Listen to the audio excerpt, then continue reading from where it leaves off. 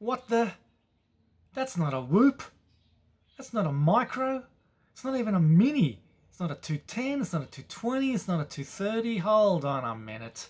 This is the mother of all drones. Don't ask me where the father is, it doesn't matter. This thing can hold its own. Stay tuned for the following review. Hi everyone, this is RicChat RC. I'm Rick. Thanks for joining me once again and welcome to another review.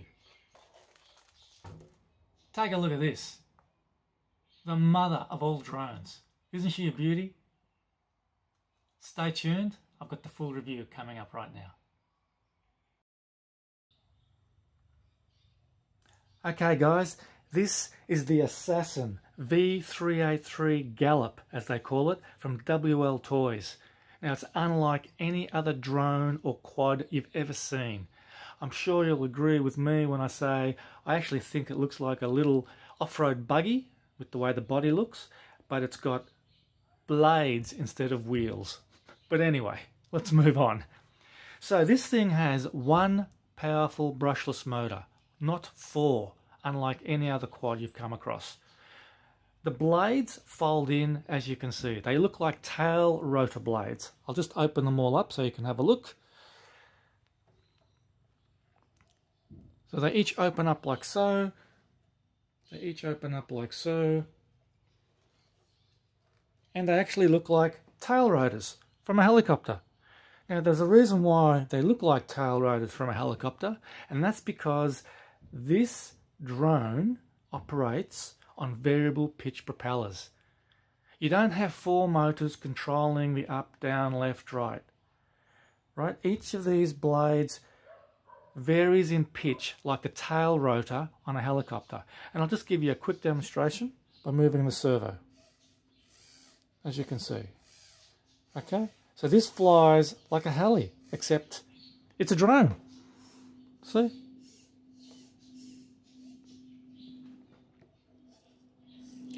It will also do 3D flight. It will fly upside down, and it's just amazing to see this thing in the air. So now I'm going to show you what happens when I turn one of the rotors. Have a look at this. Notice how all four rotors turn. Now this is because the motor, which sits in the back, I'll take off the cover in a moment, is actually connected with a pulley, driving a main shaft right through the center of the body. And there's another gearing mechanism at the front. And we've got a set of drive belts at the front here and a set of drive belts at the back here. And everything is interconnected with this drive shaft, just like on a remote control buggy, and with the drive belts on the end. So as you can see, by turning one of these rotors, you end up turning all of these rotors. So now what I'll do is I'll lift the canopy off and let's see what's under the hood. By the way, the canopy's held down with rubber grommets. There's one here at the front, and there's one here on the side, and there's one here on the other side. Pretty much like snapping on and pulling off the canopy off a helicopter. So I've taken off the front one for now. This is what you can do without taking off the whole canopy. Like you actually lift it, like you're lifting the hood on a car. So you can do that. You can get in there and you can fiddle around with the battery. You can connect the battery and so on. You put it back down and it's ready for flight, like so. So now I'll take off the entire canopy and let's see what's under there. Okay, so I've taken off the grommets. I've slid the side pieces off and I'm going to lift off the whole canopy now. This is how it's done.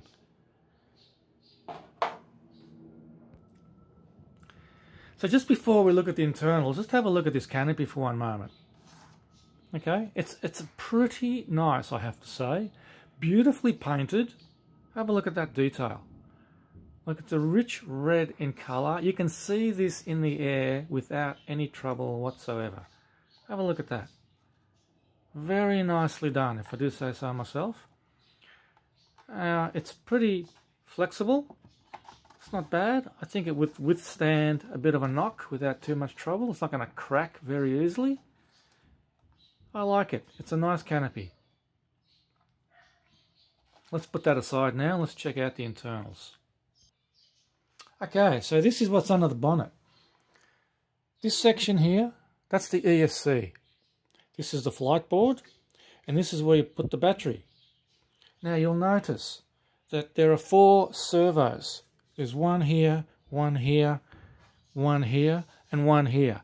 These are all metal gear servos, by the way, used for adjusting the pitch on each of these rotors, just like the tail rotor on a helicopter. This is the motor that I was telling you about. One motor. Now I'm going to turn this around. So I hope you can see this okay. So I'm going to bring this as close as possible to the camera so you can get an idea of what I'm talking about. There we go. So this is the motor here. One motor connected with a pinion gear here, which has a drive belt over here, driving this big spur gear like pulley, pinion, spur gear. Just trying to make sure it looks good for you so you can get an idea of what I'm talking about. There we go.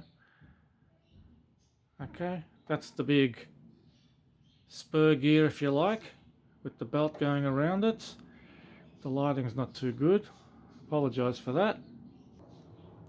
So I hope you can see that okay. I'm just going to turn the rotors so you can see how this moves.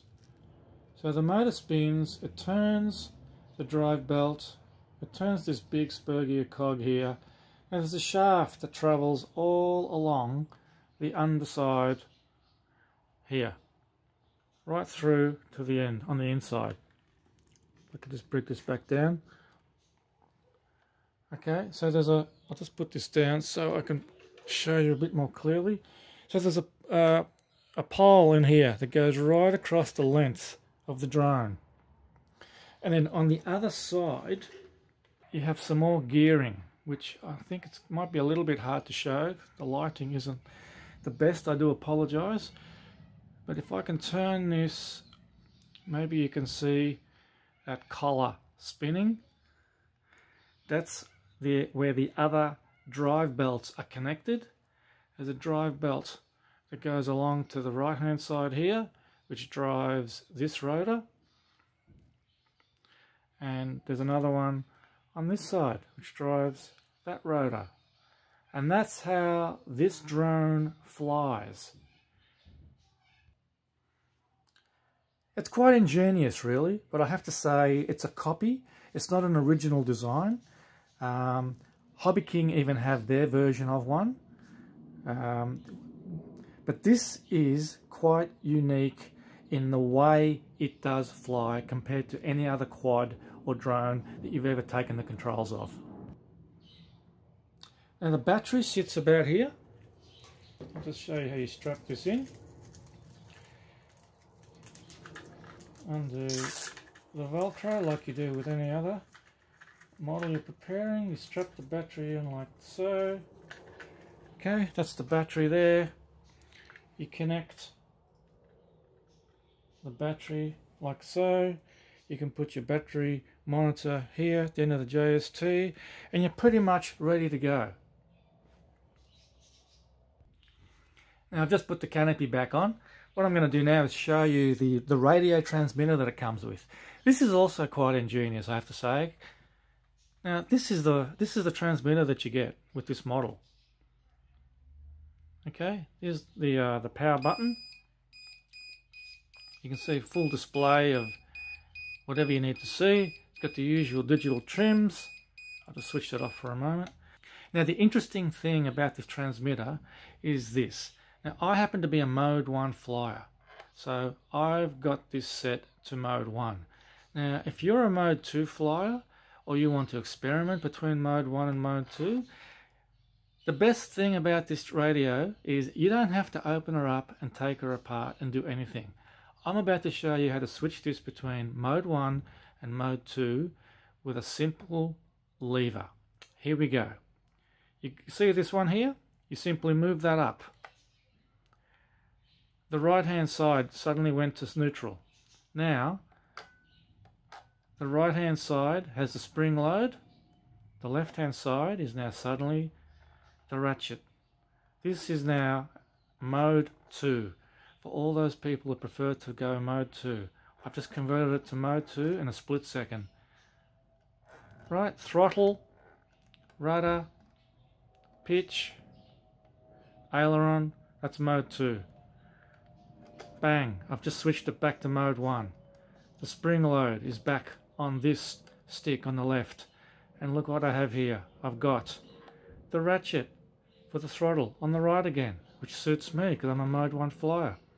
So throttle on the right for me with aileron, followed by pitch, followed by rudder or yaw on the left. It's that simple, guys. I don't think you can find a more simple radio that will do the mode 1, mode 2 switch for you. I'm quite impressed with this. I've flown it. I've got some footage to follow. I hope you like what you're about to see. Please leave any comments. I'm happy to respond. Please leave any thumbs up if you liked the video, and by all means subscribe. I've got plenty more to come. It's been nice talking to you again. I've been really excited about this model. I've really enjoyed the review. I really enjoy the way this thing flies. I'll talk to you next time, and thanks for watching. We're going to switch to the flying field where you'll see this flying in a moment. Okay, so now we're going to switch to the flying field where I've got a demonstration of how this baby flies. The one thing I did notice is I'm going to get some batteries which are more powerful or more longer lasting than the 2200 milliamp. I don't think I get enough endurance out of them, so I'm going to try for something higher, but for now I'm flying with 2200 milliamp 4-cell LiPos. And we'll switch over to the flying field right now in a matter of 1, 2, 3, and